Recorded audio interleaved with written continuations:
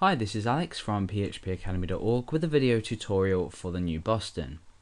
Now, in this example application, we're going to take a look at creating a simple drag and drop list. And by this, we're going to be dragging particular elements. In this case, we're going to be dragging li elements from an unordered list into a div and then appending the text associated with them. So essentially what it's going to look like is this. And what's going to happen is we're going to be able to drag elements into this div and they actually append on here, and then we can drag more than one element in if we like. Now this isn't a foolproof shopping list, I guess. The names here give away that it's sort of food items, but it does give you a good idea of how we are appending the text inside of here. Depending on what we drag in.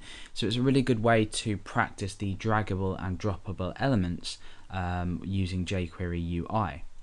Okay, so let's go ahead and look at the code. This is the index page. We've obviously included jQuery, the jQuery UI, and UI.js, which we're going to be writing our code in. Now we've also got style.css, which is extremely important because we're going to need to style up a lot of our page, as well as the borders associated with the list, and obviously the list itself. So the first thing we're going to do is create an unordered list, and inside here we have each li element, and I'm going to have 3 of these for 3 different items. This works with an unlimited amount of items within li tags, so you can add as many items as you want. So I'm just going to go ahead and create a few items here. And now that I've done this, let's go over to our page, and you can see that we have something looking like this. Now I want to style this up to remove some of these bullet points as well as the padding as well on this. Let's go to style.css, which I've included in my document as well, and let's go ahead and style the unordered list. So we're going to have a width of 100 pixels because by default this reaches out across the document and will have problems dragging. I then want to set the padding to 0 pixels, and what this is going to do is just pull that in a little bit, and we want the list style to be none, so we don't have any of the bullet points. Okay, so now that we've done this, let's go ahead and create our div, which will be our list area. I'm going to give this an ID of list. Now at the moment obviously we don't see anything, we need to go ahead and give it some style. So inside here we want to style our list element, our list div on our page, and the width of this is going to be 120 pixels, and the height I'm going to set to 180 pixels.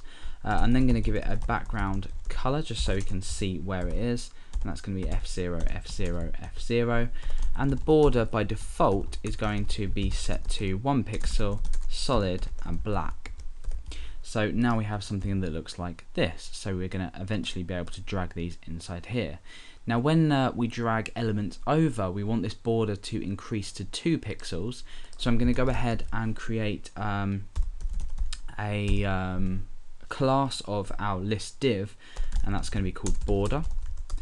And inside here I'm just going to specify the border width, and that's going to be 2 pixels.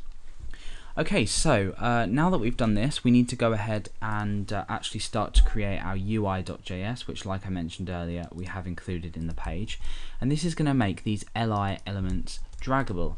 So let's create a document ready point here, and inside here we have a function.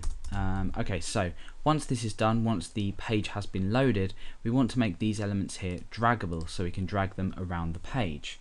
So the first thing we do is we go ahead and use a selector. This time what we're doing is we're selecting li on its own. So all li elements on the page we want to make draggable.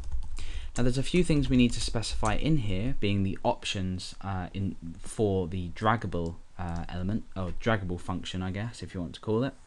And the first one is hover class, and this is going to be the class that we put into this, so the class that we apply to this div when an element has hovered over. Before we do that, let's just go ahead and look at the draggable elements. You can see that we can now drag them across the page. Obviously we can drag them up here, which we don't want. We'll fix that a bit later. So the hover class is going to be border. So now when we hover when we drag over, that hasn't worked. Let's check why that might be. Let's just go back into here, list.border.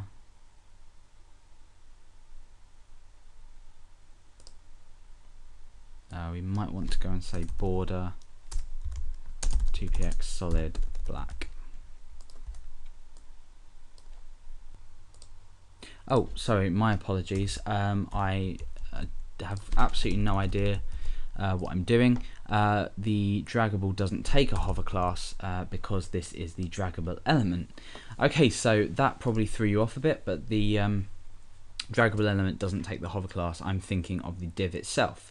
So let's go ahead and actually set the correct properties to draggable. So the containment of this we need to set to our document. And what this does is it stops our elements going off of the page. You can see that now they've stopped once my cursor leaves the document itself. The next thing we want to do is set revert to true. And what this will do is it will revert the element back to its original location once it has left here, so it won't stay in a particular place forever. That's extremely important because we want to drag, append, and that return to its original place.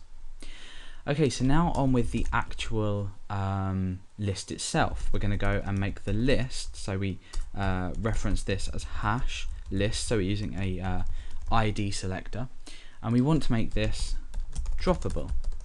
So now that we've made it droppable, nothing has actually changed because we haven't applied any events or any properties to it. Now we want to test that it actually works, so what we're going to do is inside curly brackets we want to say drop function, and then inside this function we're just going to go ahead and say alert. Let's just pull that over a bit.